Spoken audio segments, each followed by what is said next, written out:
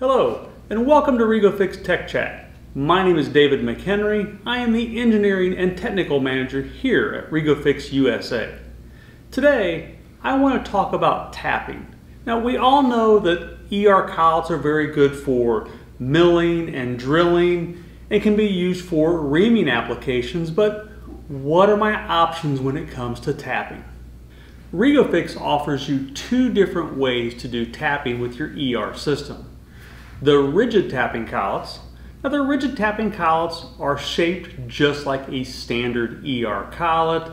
There's nothing spectacularly different about the outside profile. They are designed with a built-in square to hold the square of the tap for positive drive applications, and they are made to accept H9 taps and collapse down for that H9 size. So very easy to take the rigid tapping collets and put them straight into your ER holder without any kind of issues. The advantage of the ER rigid tapping collets are most machining centers today have a canned cycle for rigid tapping, which makes the implementation of this collet very easy to do. They are available in ER11 all the way up through ER50 sizes. Now, when you are looking to purchase one of these or trying to find the right size, please make sure that you not only know the tap size you're using, but the shank and the square size, as we do offer collets for different ISO, DIN, and ANSI specifications. We will be asking you those questions when you call in. But what about my machines that really don't work that well with rigid tapping? Or, hey, let's face it, my machine's getting old and it's not quite as synchronized. For those applications, we have the ET1 tapping collet.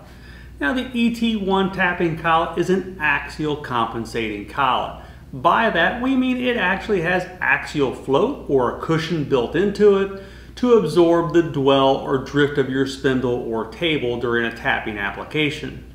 Now, these collets will work perfectly fine in any standard ER tool holder, and they also work by holding on to the square of the tap via set screws, and we do require to know the diameter of the tap being used on the shank.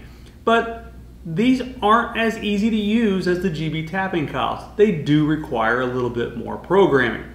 By that, in a standard rigid tapping, I can run a canned cycle. The machine knows how to move and react to the GB tapping collets. For the axial compensating, I actually program the machine feed rate behind the thread pitch of the tap being used.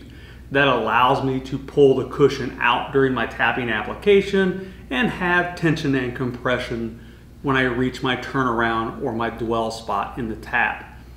So please keep these in mind. These are available in ER11 up through ER40 in the DIN, ISO, and ANSI sizes.